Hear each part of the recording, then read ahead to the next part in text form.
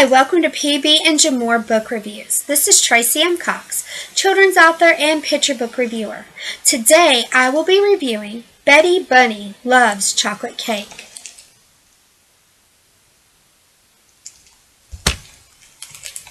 One day, after a healthy dinner of carrots, potatoes, and peas, Mother said, "Who wants dessert?" "I have chocolate cake." Betty Bunny, who is not very good at trying new things, announced, "I hate chocolate cake. Chocolate cake is yucky." "What's chocolate cake?"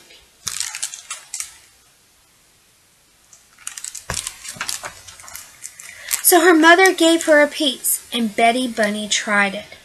It was the yummiest thing she had ever put in her mouth. "When I grow up, I'm going to marry chocolate cake," said Betty Bunny.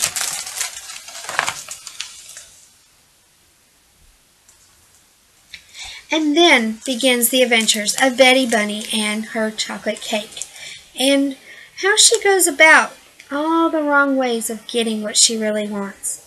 Readers can see how doing things that you're supposed to do can usually get the best results. I hope you enjoyed this review. Leave me a comment. Let me know what you think. Do you have a book of yours, if you're an author and illustrator, that you would like to see featured on my blog? Check out my submission guidelines and leave me a message. As always, have fun reading.